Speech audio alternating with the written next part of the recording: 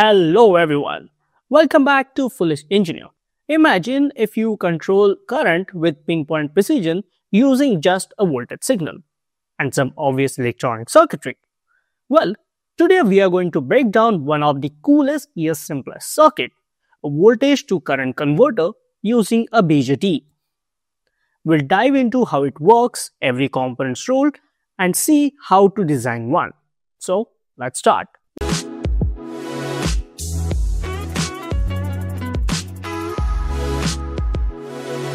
If you ever felt stuck between your circuit ideas and an actual working PCB, then let me introduce our partner of today's video, which is Altium. Altium Designer is a complete PCB design tool where we capture schematic, design PCB layout, run simulations, and create manufacturing-ready electronic circuit all in one software. It starts with schematic capture, where we transform our paper circuit to a proper design, which is ready for simulation and layout.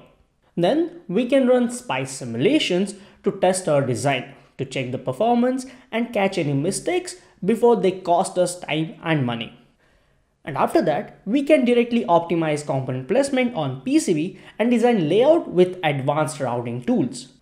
It even helps with wiring harness design, where we can plan, design, and document our wiring harness, which connect PCBs with each other.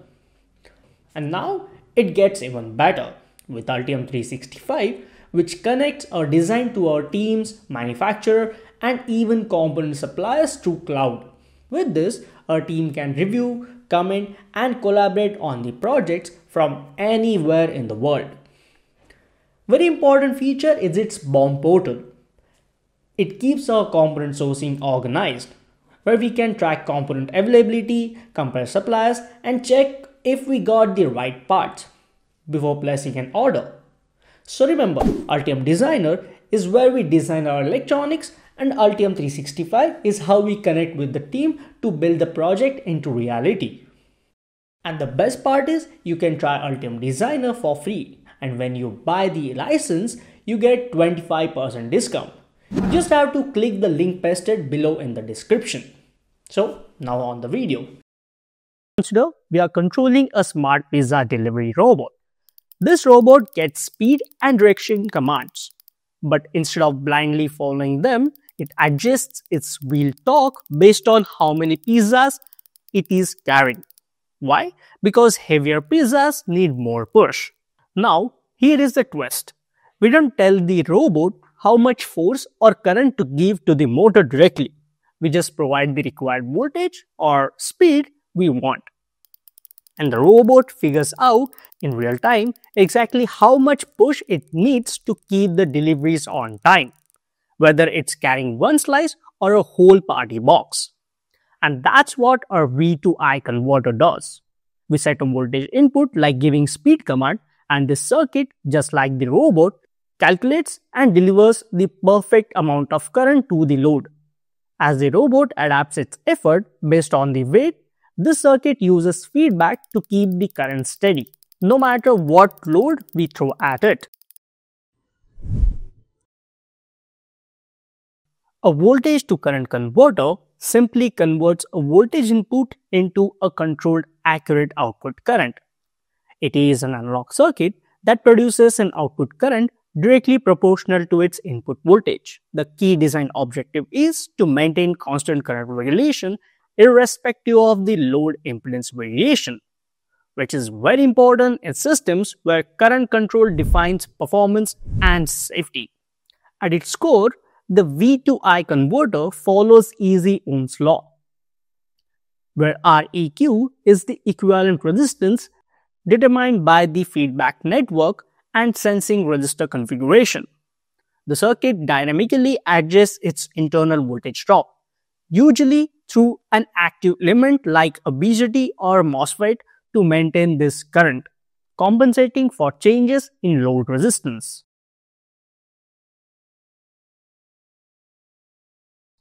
The output current remains constant even if the load impedance fluctuates.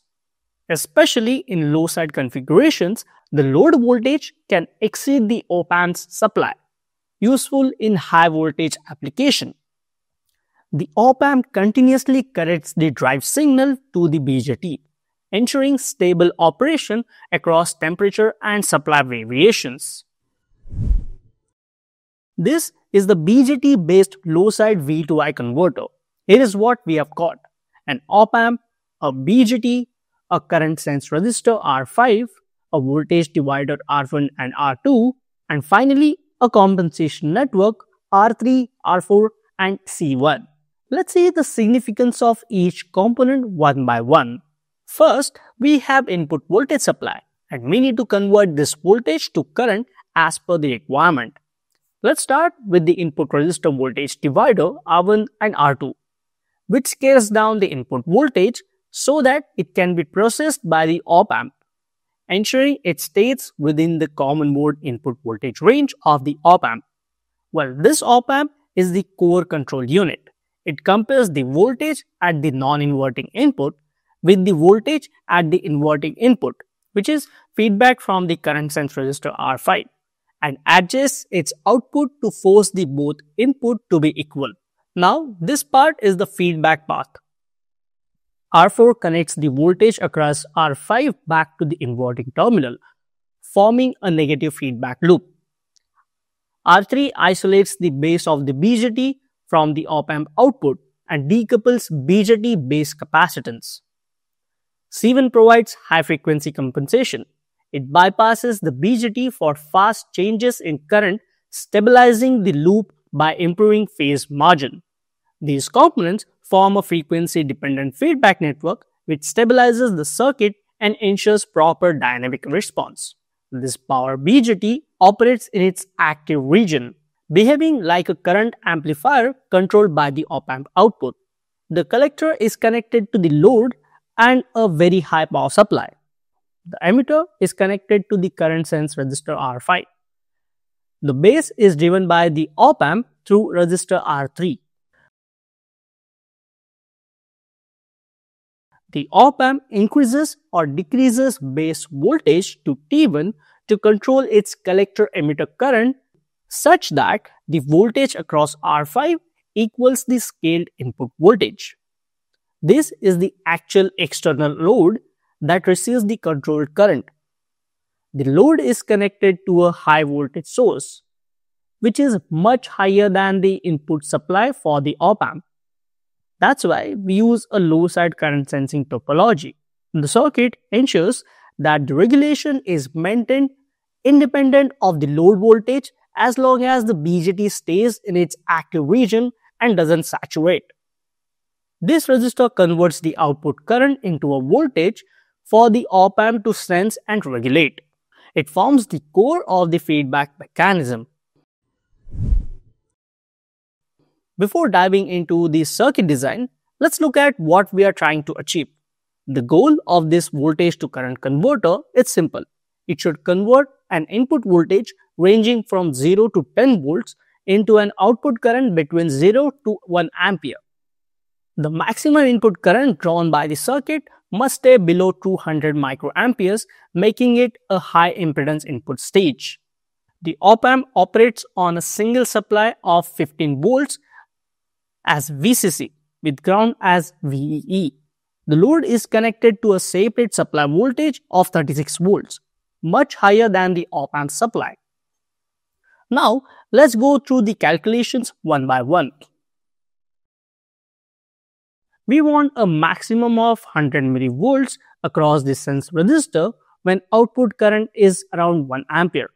This keeps power dissipation and compliance voltage drop low. This resistor converts output current into a measurable voltage. Now, we select R1 and R2 so that the input voltage is scaled down to 100 millivolts at the op-amp input. The input current through the divider must be less than 200 microamperes. So first, we solve for R2. So R2 will be around 500 ohms. Now, we calculate R1 using this. So, we use R1 as 49.3 kilo ohm resistor. The final transfer function for this circuit becomes like this. Plugging in actual values. So, a 0 to 10 volt input directly produces 0 to 1 ampere output current. Let's now go into the detailed technical explanation and calculation strategy for R3, R4 and C1, which form the compensation and feedback stabilization network. These components don't directly define the output current, but they ensure loop stability, especially when dealing with high current loads and large signal transients. Let's now look at the stability loop. To ensure that this op-amp plus BJT combination responds quickly and doesn't oscillate or overshoot, we introduce three critical components: R3, R4 and C1. This resistor connects the voltage drop across sense resistor R5 back to the inverting terminal of the op-amp.